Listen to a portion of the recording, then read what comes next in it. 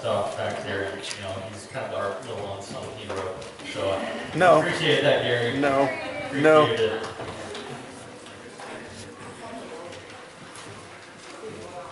All right, we are continuing on through our 50,000-mile marriage and family tune-up, and here we find ourselves in several scriptures, but we're going to be centered around the book of Ephesians. So keep your finger in there, Ephesians chapter 5, specifically verses 22 through 25. But this is a little means of introduction.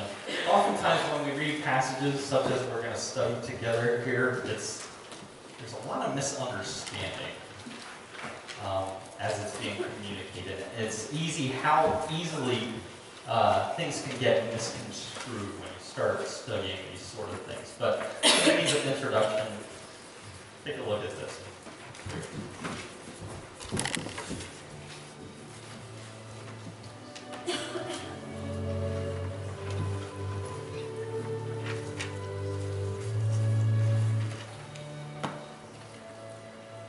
Andrew placed the ring on Melissa's hand.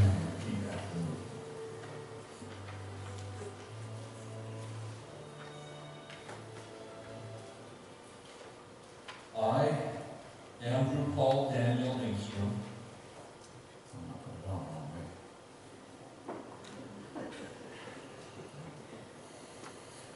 I, Andrew Paul Daniel Engstrom, I, Andrew Paul Daniel Engstrom, do take Melissa Renee Warren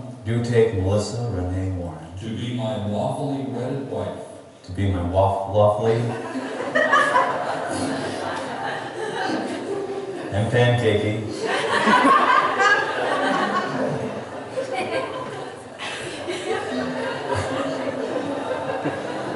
I've been scared of this all my life.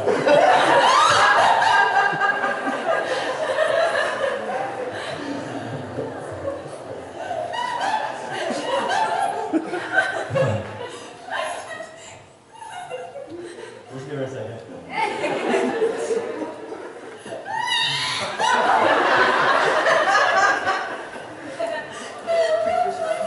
Okay, folks, I've seen this before.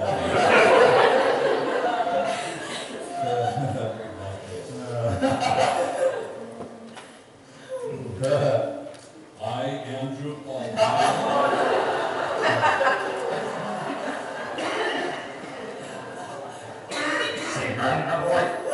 The court will take a recess.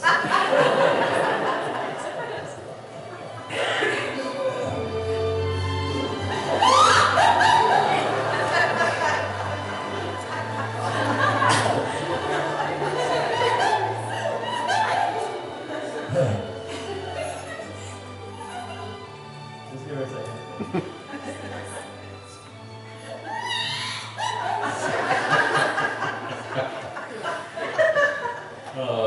That's good. That's good stuff.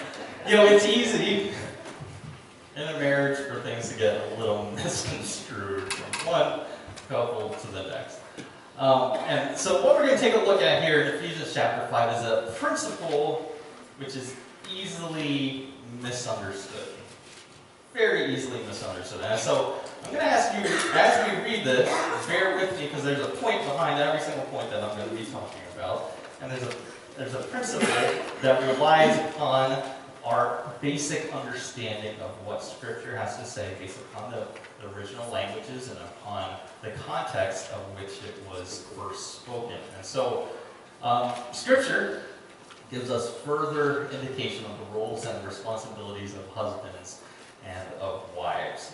And so begin reading with me right here, Ephesians chapter 5. As we read this, don't jump out of the road. Wait for the point. There's a very important principle behind every single thing that we're watching here. Okay, Ephesians chapter 5, verses 22 through 25. And we're going to read this in context. And there's also two other passages I want us to keep our fingers in. There's Colossians chapter 3, and then also 1 Peter chapter 3. So, you got three fingers. We got our main passage right here, Ephesians chapter 5. Then we have Colossians chapter 3 and verse 18, and then 1 Peter chapter 3 and verse 1. But let's begin reading right here. Ephesians chapter 5 and verse 22. It says, "Wives, submit to your husbands as to the Lord. For the husband is the head of the wife, as Christ is the head of the church, his body, of which he is the Savior. Now, as the church submits to Christ, so also wives should submit to their husbands in everything." And it did not let the husbands down. It says, "Husbands, love your wives, just as Christ loved the church and gave himself up for her." So if we're talking about roles and responsibilities, number one, if you're following along on your outline, the key responsibility for the wife is that word submission. Now, the word submission is the Greek word hupotasso. Now, that's broken up of two different base roots. You have hupo, which means under, kind of like hypo. You have that word hypodermic, meaning under the skin. So hypodermic, dermic meaning skin. So you have hypo, meaning under, or hupo.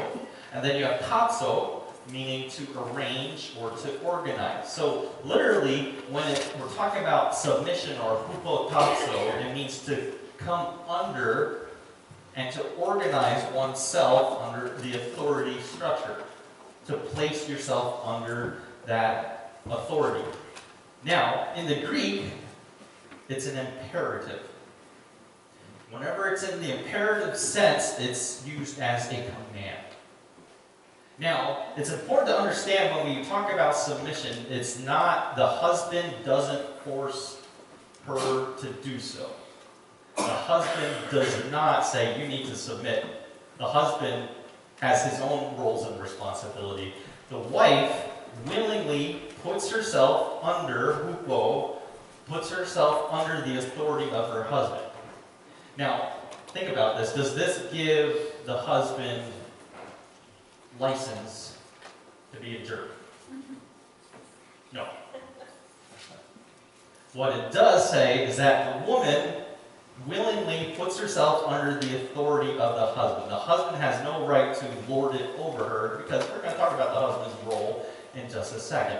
But she willingly puts herself under the authority of the husband. Because last week when we talked about the man ultimately will be responsible for the success or the failure of that relationship. He will have to stand before God and give himself an account before the Lord for his wife, for his children, for his family.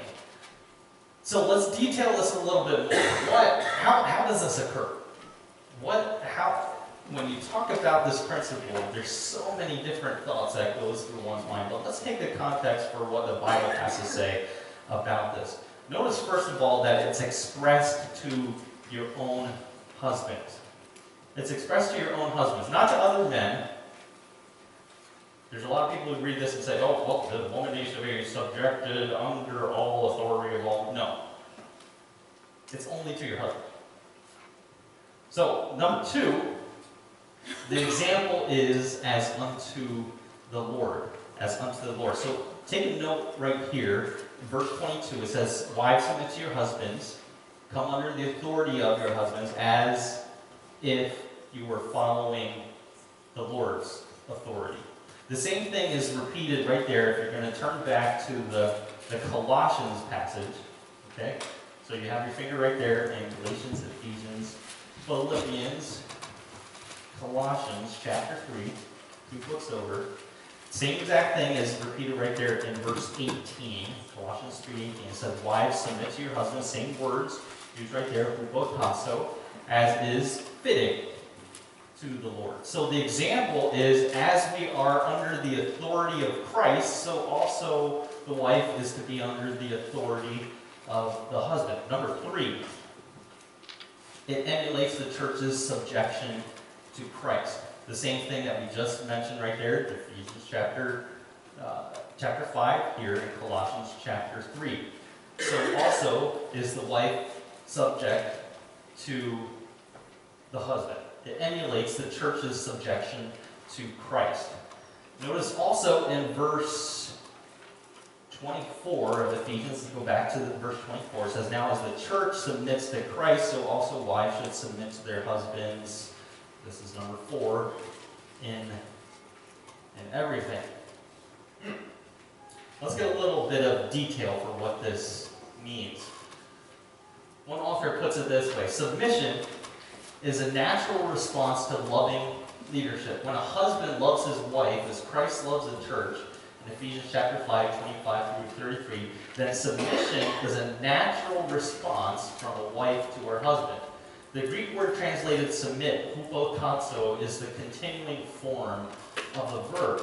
This means that submitting to God, the government, or a husband is not a one-time act.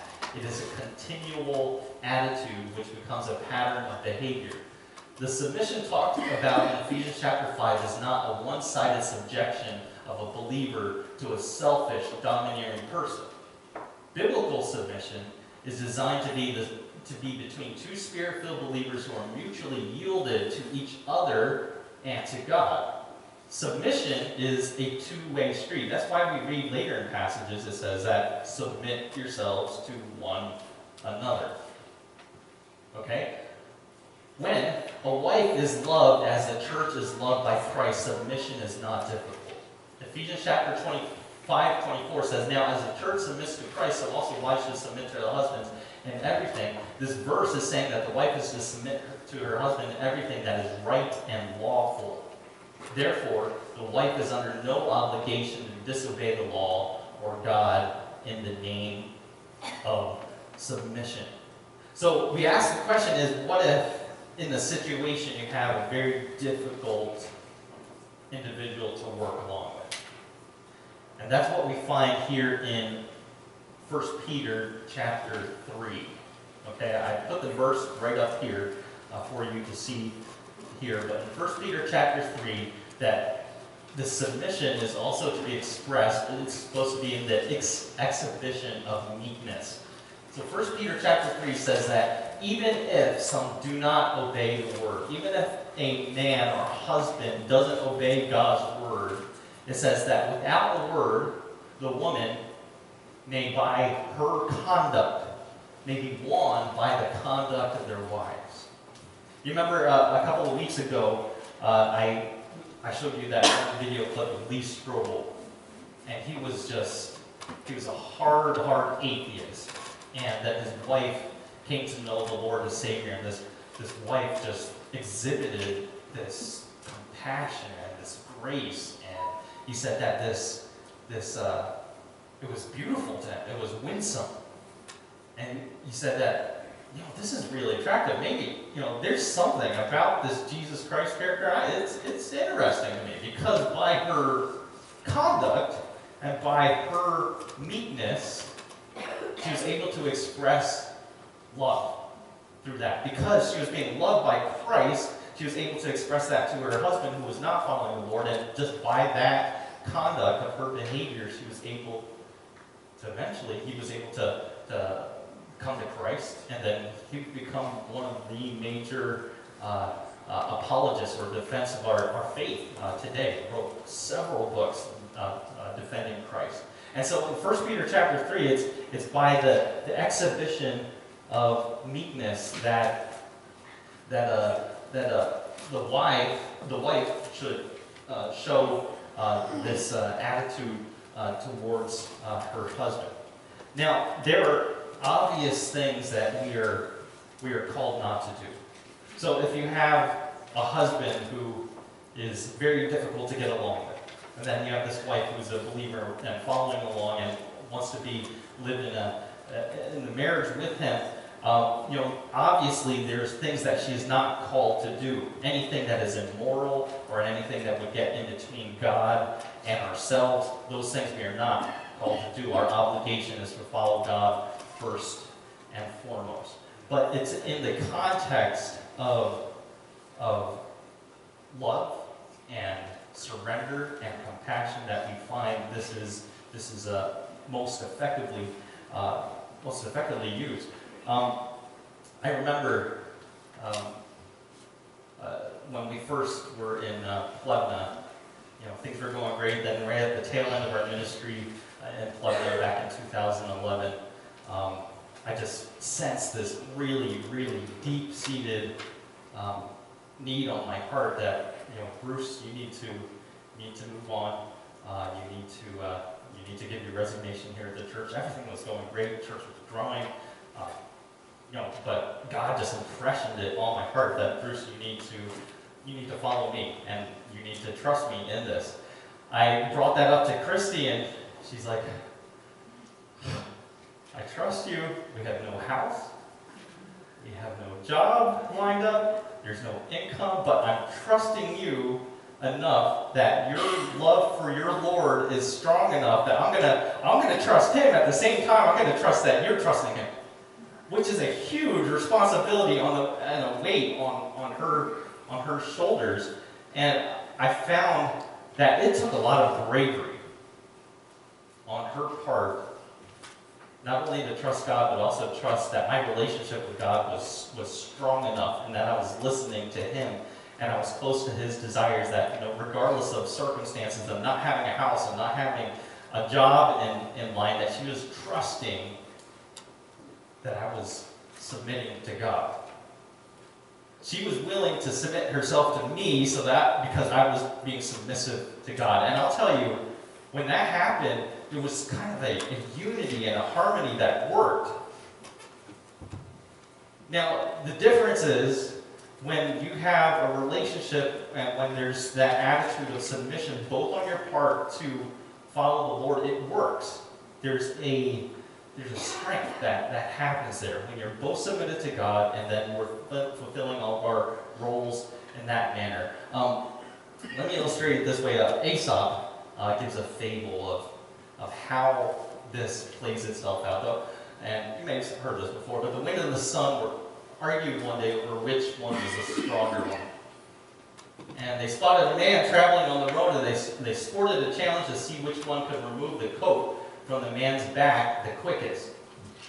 And so the wind began. He blew strong gusts of air, so strong that the man could barely walk against them. But the man clutched his coat tight against him. The wind blew harder and longer, and the harder the wind blew, the tighter the man held his coat against him. And the wind blew until he was exhausted, but he could not remove the coat from the man's back. It was now the sun's turn. He gently sent his beams upon the traveler. The sun did very little, but quietly shone upon his head and back until the man became so warm that he took off his coat and headed for the nearest shade tree. The lesson behind that is a gentle persuasion is stronger than force. That's the example that we are given right here in 1 Peter chapter 3. It's that by your gentle persuasion, wives, you'll change your husband. By your compassion and your grace. I mean, there's been times where I know that I have been a jerk, and I have been rude, and Christy in her gentle persuasion and her compassion, it's like, yeah, Bruce, you are a jerk, and you're rude, but it wasn't by the words, it was by her loving compassion that changed my heart that way. Now, the woman is not responsible for the conduct of the man. Ultimately, it is the man who is responsible for the marriage. The man will have to stand before God and give account before the Lord the way that he is conducted in his family. The woman is responsible to God for her individual attitude and conduct. But before God, the man is eternally responsible in how he leads and directs his family. Now, you use this principle and you talk about it in a society that is very, very open and free, and it's a very unpopular kind of principle. Take, for example, what happened in the news a couple of months ago. You guys know Candace Cameron Bure? You know, she was on that show. Whatever happened to predictability? What is that show? Full House, okay. Milkman, the paperboy, you know. You don't remember that? No? Okay. Well, Full House. You know, she was DJ, but she grew up and she married a professional hockey player, and then she got on the news and she said that I am submitting myself to my husband in the biblical sense, and people were like, what in the world are you talking about? So she got on this interview. I'm going to show you a clip of this, but she details as to how this plays out in her marriage, and I think she has a really great perspective on how this occurs. So this is Candace Cameron Bior. She's the sister to Kirk Cameron, and so let's take a look right here. Having a healthy marriage is, of course, a top priority for many individuals while trying to balance a career and balance a family. And so in your book, you do share advice that's a little controversial. I do want to go to a quote about marriage that I think, I don't know, many women might take an issue with. She used to say, my husband is a natural born leader. I quickly learned that I had to find a way of honoring his take-charge personality and not get frustrated about his desire to have the final decision on just about everything. I'm not a passive person, but I choose to fall in a more submissive role in our relationship because I wanted to do everything in my power to make my marriage and family work. Yeah. In 2013, the Amen. word submissive is a powerful choice. Sure, it is, but the definition that I'm using with the word submissive is the biblical definition of that. So it is meekness. It is not weakness. Meek is having its strength under control. It is bridled strength, and that's what I choose to have in my marriage. And listen, I love that my man is a leader. I want him to lead and be the head of our family. And those decisions, major decisions, do fall on him. It doesn't mean I don't voice my opinion. It doesn't mean I don't have an opinion. I absolutely do. But it is very difficult to have two heads of authority. Doesn't work in military, it doesn't work. I mean, you have one president, you know what I'm saying? And then you have the vice president, you've got all the people that are under working with him.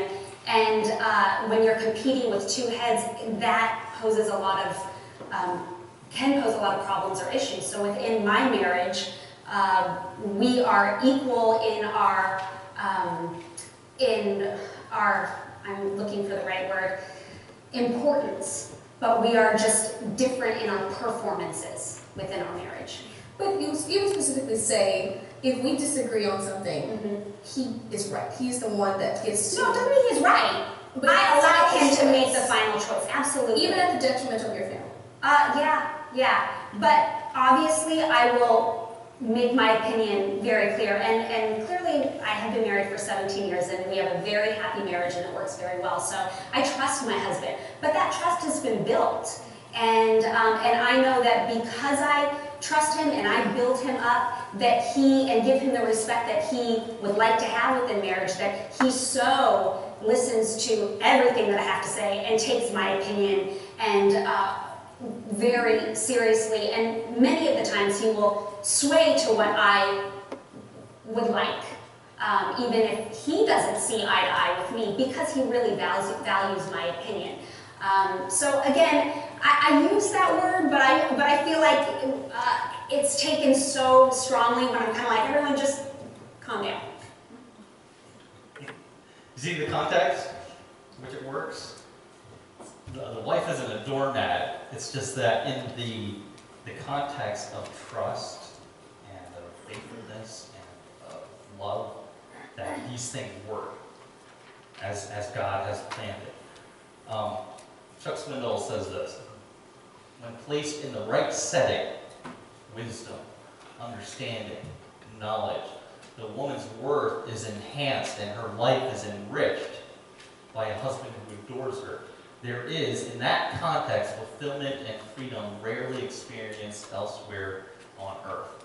So when you have it in the right context, it works. But when you take it out of context, as such as culture would have you do so, and they hear the word submissive, it's like, you've got the punching bags ready for that. But in the context of what we find when it's the husband fulfilling his role, the wife fulfilling her role, and you put that together, you find right there at the last sentence, a context, fulfillment, freedom rarely experienced elsewhere on earth.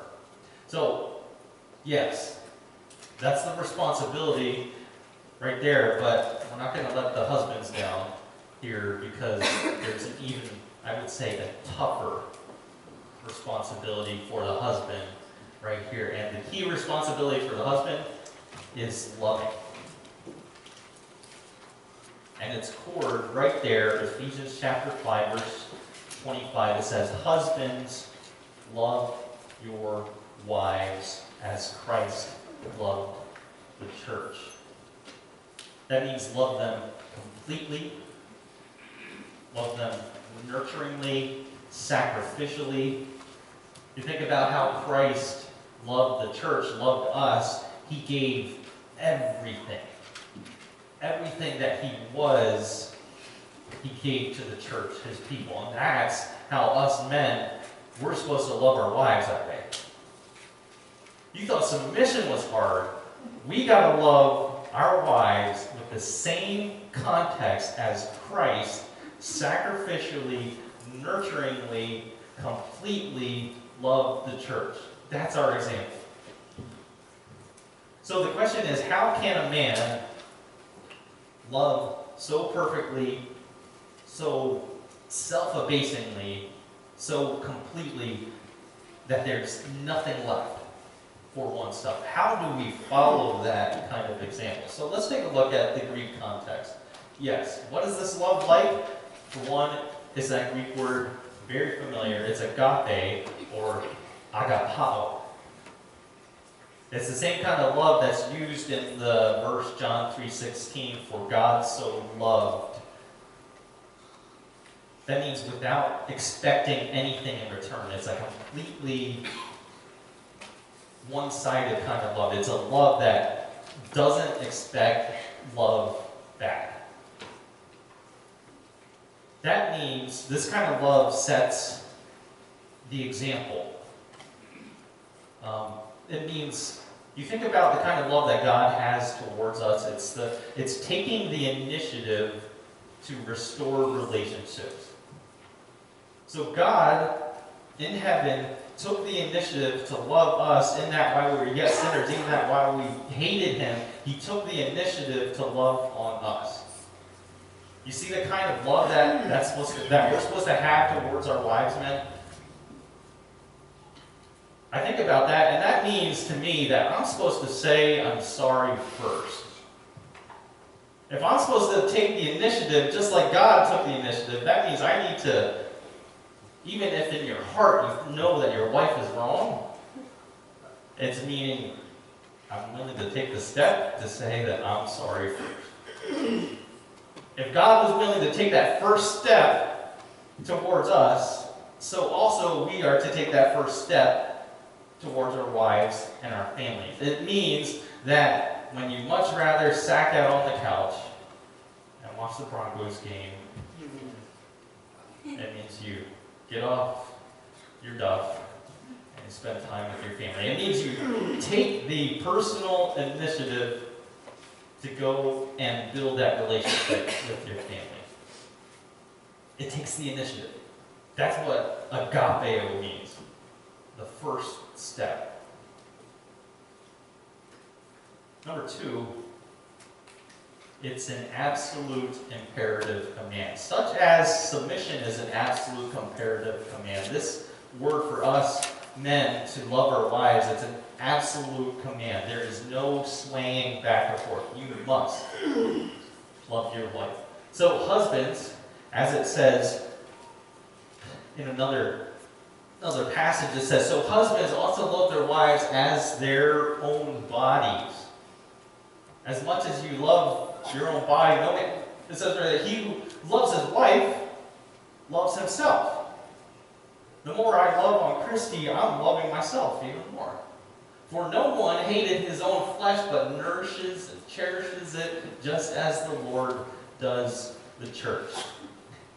As a man loves himself, just as Christ is the head, he loves the body of Christ, the church, us, his people. He is the head, we are the body. So the same exact thing is that the man is also to love his own flesh. when we are united with our wives in the marriage sense that we are of one flesh, that therefore as a man should leave his father and mother and cleave to his wife, and they shall become one flesh. You have that unity. So also the man becomes the head, but the wife becomes essentially the body right there. That man is to love his own body, love his own person, as it says, so husbands also love their own wives as their own bodies, because we are one flesh in that context. So we must treat our wives as we would treat our own bodies. So that means to me, if you don't have the feelings of love, that means you take the initiative to get those feelings back. You are in control of that. You have a choice to love. I've seen it in many contexts where a couple will be kind of at each other's throats. And then they make the choice to turn from their sin and repent. And I've seen them come back together and become one again. And in Revelation chapter 2, this is a really good context. How do we get that back? You know, how do we find that unity once again? There's a verse in the book of Revelation, and it talks about, and I'll give it to you right here. It says, "Go back and do the first works." If you lost that feeling of love or lost that context of love, Revelation simply says, go back and do those things you used to do together. There's a book that I often give to couples. It's called A Love Dare. Some of you may have seen this. I have several copies out in the back. If you guys want to pick up one, they're free for you right there on the back table. But it goes along with the movie Fireproof. And in this book, and also in the movie, the character goes through the book and it gives him a dare every single day for 30 days where he is to do something for his wife, just like they used to do back when they dated. And it's, do crazy, things that you just, what attracted you to that individual the very first time. I remember back when we first started dating, and we would just do silly, crazy things just for each other. And it didn't matter, kind of everything else. Christy would draw on my face. I don't know if that would be anything that we would do today. But we would do crazy things for one another, and just date each other and just show compassion and love in a very intimate sense. And what we found here is that, as we're reading right here in the text, go back and do those first works. And so you can pick up a copy right here. There's several over there if you'd like to do this little dare. But go back and do the first works. It's an imperative command that we go and seek this relationship out and heal it. It's active and it's not passive. It's active and it's not passive. There's no woman out there that cannot blossom and thrive under a truly loving husband. When a husband is actively loving his wife, I notice how much Christy grows when I am actively loving her. And I notice how much she shrinks and wheels back when I am not actively loving her. And so it is active. When it talks about right here, men, love your wives, it's not just the words, it's actively, it's expressing, it's working into it. It's active, not passive. It's also acquainted with the present tense. The husband is to actively choose to love and to nurture. It's present and then it continues on. In the context of how that word is used, it's right now and then it continues. I remember we were first dating back in 1995. I told you last week that we got married right after we graduated from college, because my mom said, don't get married until you graduate from college. So we married the same weekend that I graduated. And what happened, I remember we moved into this trailer house.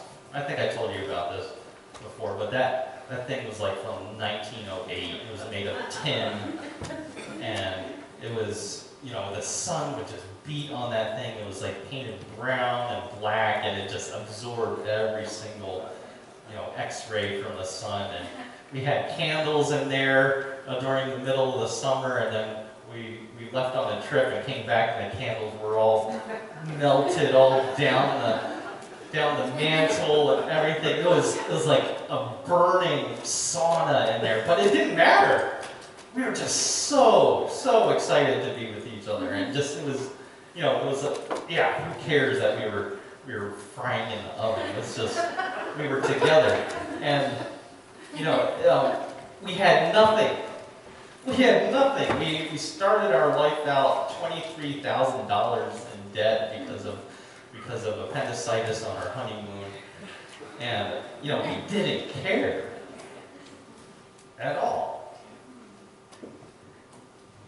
And what God says, I want you to go back and do those sort of things that you used to do at the beginning.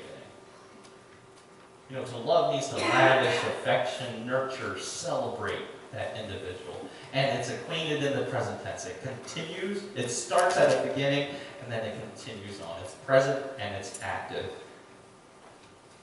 The fifth one, this last one, it's altruistically sacrificial. That word altruistic means servant-hearted. It means not what you want, but it's what the other person wants. It's altruistically sacrificial. Now you think about the church, the relationship of the church to Christ. Is the church always reciprocating the love back to Christ? No. Christ is always showing love to the church, but oftentimes the church does what they want. They can be real passionate and great at times, but at other times they're kind of withdrawn. And our love gets hot and it gets cold. It's kind of up and down, more like a roller coaster. The church isn't always reciprocating the love that Christ shows to it. And it's the same thing to us. That husbands, your wife won't always reciprocate the love that you express. You know what our responsibility to do is at that point? It means you keep on doing it. You keep loving. You know how much Christ loved? He loved completely. He sacrificed everything. It was not about how much love was expressed to him, but it was all the love that he expressed to the church. The same example is given to us as men, as leaders of the family. We are to express this love regardless of circumstances. Bruce Wilkinson says that love is the only business in which it pays to be absolutely lavish. Give it away. Throw away. Splash it over. Empty your pockets. Shake the basket. You know what? Tomorrow, you'll have more than ever. I'm going to ask Christy a question. I'm going to put you on the spot. But it's a good one. I think you would agree that when I am loving and sacrificial and compassionate and honoring such as Christ loves the church, it's a whole heck of a lot easier to submit yourself to my spiritual leadership when I am loving as Christ loves. But when I am demanding and when I'm rude and uncompassionate, it's like, girlfriend, you ain't going nowhere.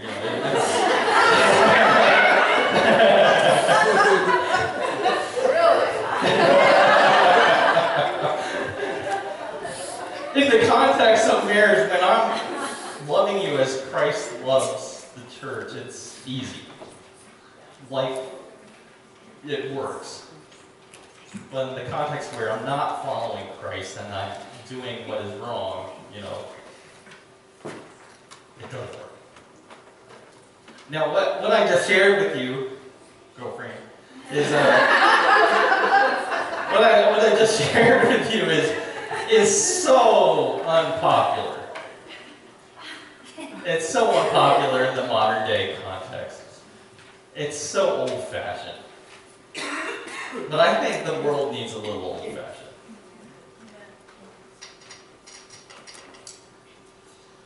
When I'm all that I need to be spiritually as a son of Him, and if I'm fulfilling my role as a husband, as a son to Him, the relationship works. And you wives will find the same.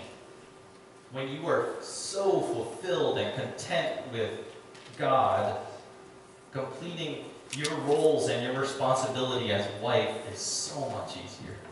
When you are filled with God, you know what? It's easier to express that. I talk about this as the love bucket.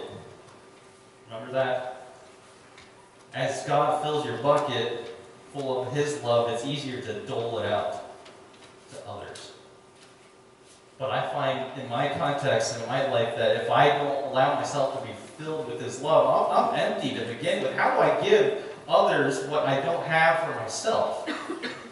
If I don't allow God first to fill me up. So the example is of Christ.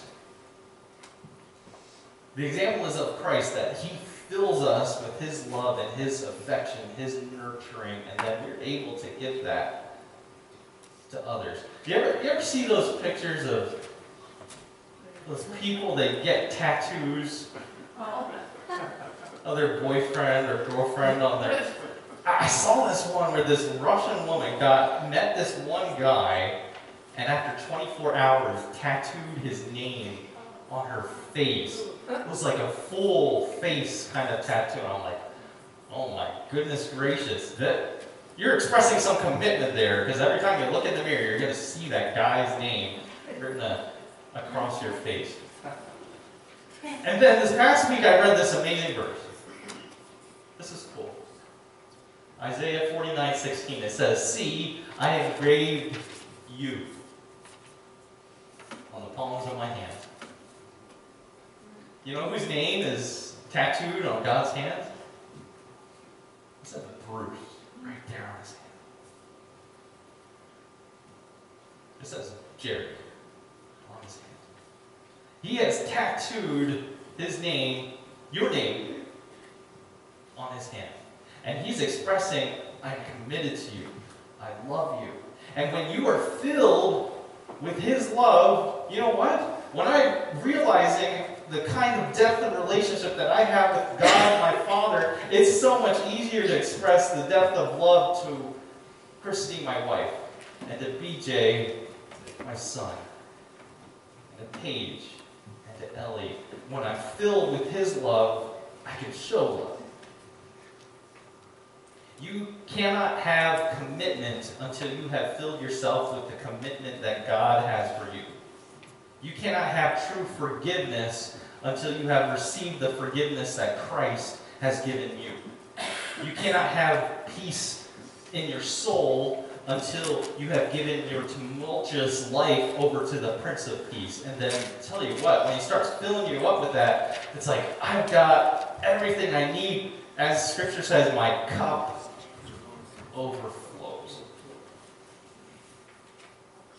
But you cannot give others something that you don't have. And so I'm asking you today, let God fill your love bucket. And your cup will overflow. Amen? Amen. Let's pray. Father God, we fall so short of what your perfect standards are.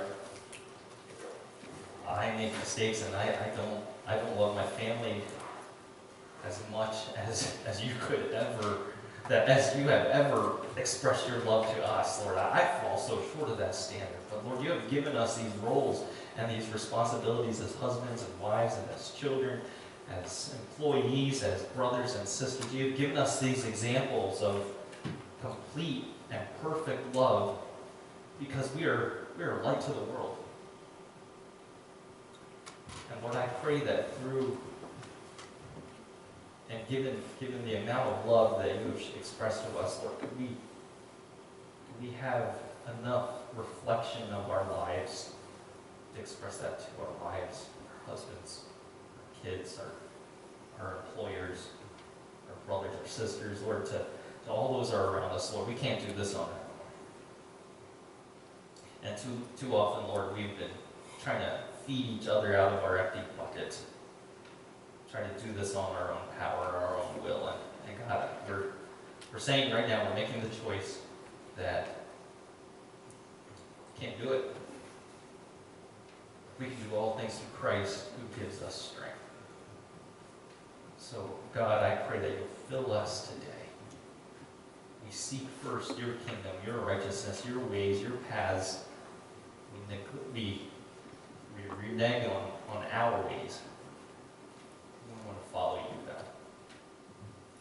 Lord, may this be an example to all of us in all of our relationships, that